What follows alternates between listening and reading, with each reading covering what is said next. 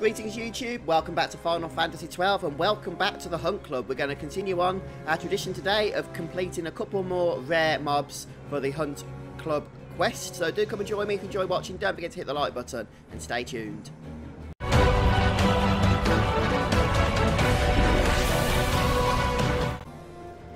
We finished off last time in the Tachita Uplands, and fortunately there's another hunt we can do here, so we're going to do that before we leave this place. And starting at the Orange Crystal, we're going to make our way over to the east. Now, unfortunately, this first hunt we're going to be doing can be a little bit frustrating, a little bit annoying, and there's a reason for that, which I'm going to explain as we get a bit closer to it.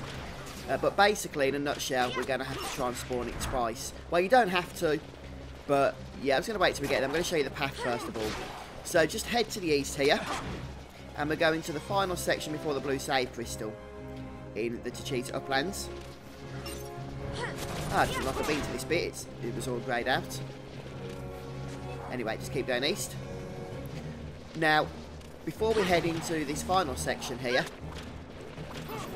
we're going to just sort our characters out. I'm going to slow things down just a touch as well. Right, now, the hunt we're going for, or the mark rather that we're going for, is Grimalkin, and it's a level 38 or 39 Coeurl, and has about 23,000 health. So it's going to spawn in this next area. It has a 10% chance of replacing each of the corals that are in that area. So obviously it can only spawn, you know, once. And there's about 3, 4, 5, 6, 7, 8, 9 or 10 corals in there. And each coral has a 10% chance of spawning as the guy that we want to kill. So we might have to enter a few times, but because of the way this works, if it doesn't spawn, we need to quit the zone by 2 zones in order to come back and see if it's reset. But also, the other thing that's worth noting is that this guy has the Coeurl Whisker, and we need 2 Coeurl Whiskers, sorry, and we need 2 Coeurl Whiskers for the Mesa weapon, and it's a ninja sword, I believe, and it's a good weapon, one that you'll probably want to get, and it's a bizarre recipe. There's a few other things we need to get for it as well, but while we're here, we need to get the Coeurl Whiskers, and because we need 2 of them, we need to steal from this guy and then escape without killing him, because these guys only appear once for the Hunt Club. Remember, once you've killed them, they never respawn again. And then we need to go and steal it a second time. So I'm going to equip the thief gloves here on Balthea. And I'm going to turn off then all the gambits, so that we don't accidentally go in killing everything. If you're not interested in the Mesa weapon, then, you know, this obviously isn't something you need to do. You can just kill the monster, but I would recommend that you do at least have a look at this weapon, because it's going to be a useful one, more than likely. Okay, I thought with that shell we might have had a bit of action, but sadly no luck.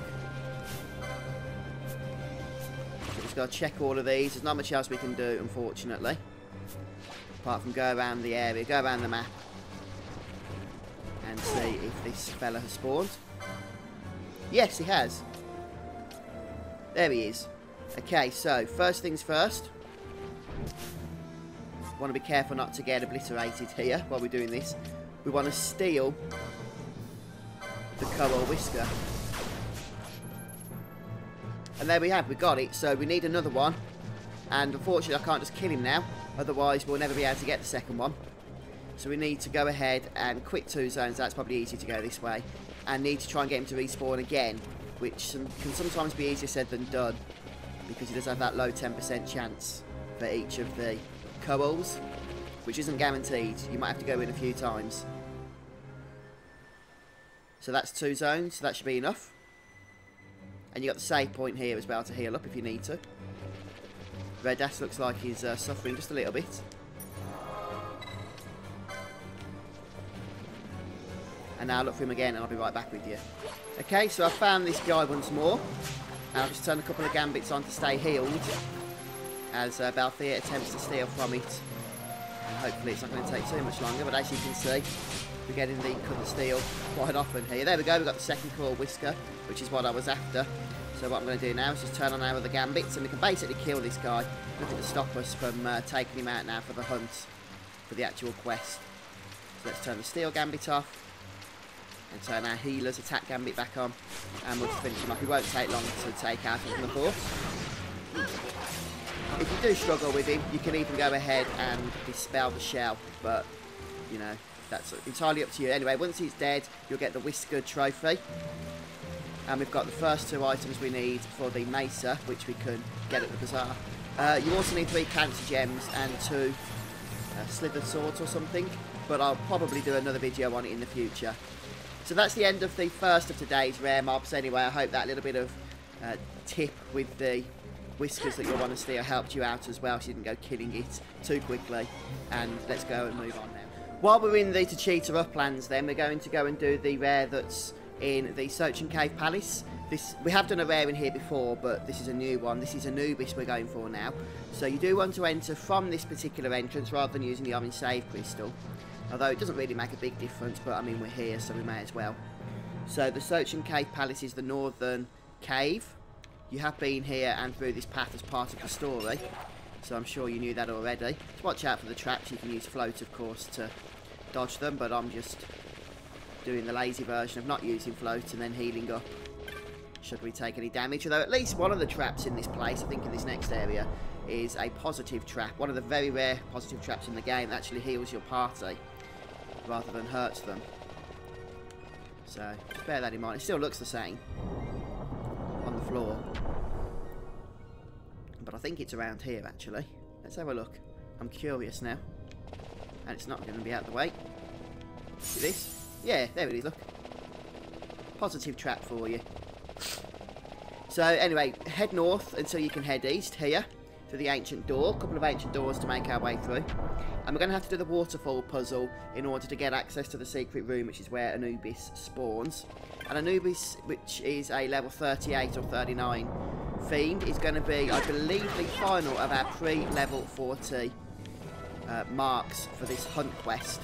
Okay, so things are going to start to get just a little bit more tricky after this point. Probably not so much for me because I'm in my 50s now. But if you're under-leveled, then it could be for you. So just bear that in mind. I've tried to do them in difficulty order, at least to the best of my ability. Right then, so we're just going to enter the exit that's to the far east of this room here. And we're just going to pop inside. And then pop out again. And we're going to make our way now. I'm just going to slow things down a bit. You see on the map, all the way from this eastern exit, all the way around to the western exit, the farthest on the left. And this is how we're going to do the waterfall puzzle in order to unlock the secret room. So just keep going around. You can kill the enemies or you can flee from them. It makes absolutely no difference whatsoever. I'll just flee for the sake of time.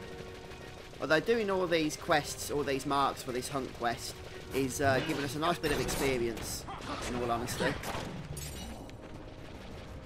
And I'll exit through this furthest part here.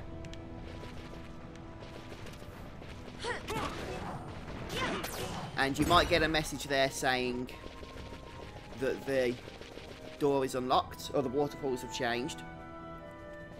I didn't because I've already been practicing, so it won't show up on my screen unfortunately. But I'm still showing you the correct path.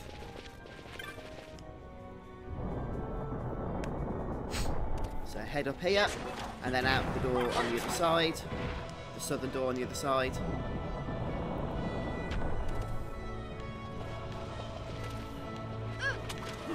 And then we're taking the second path from the east here, rather than the furthest.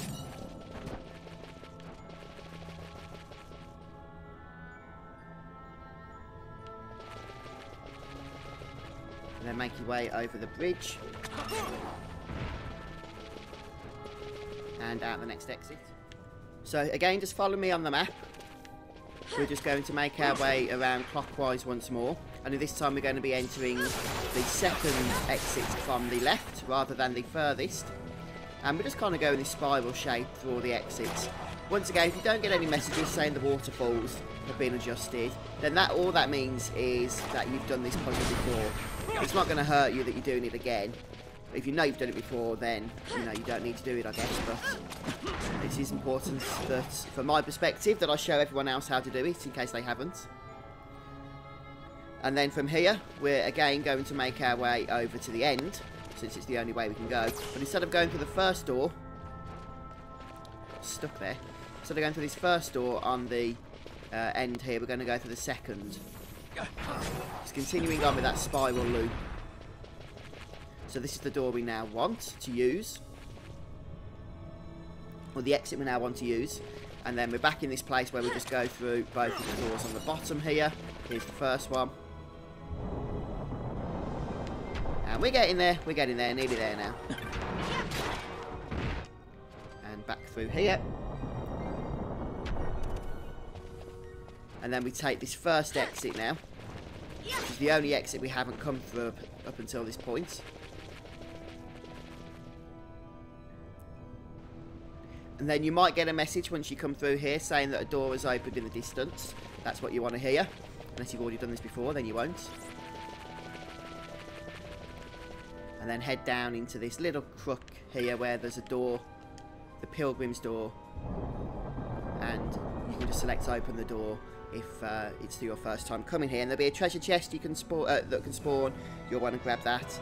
And as we come in, we'll be able to attack the Anubys fiend, which is going to spawn right in front of us. It's just a little bat. You can steal vampire fangs from him if you want to. So, just bear that in mind as well. But I'm just going to go ahead and take him out quickly. And there he goes. He's down. And we get the Sanguine trophy for our trouble. How wonderful.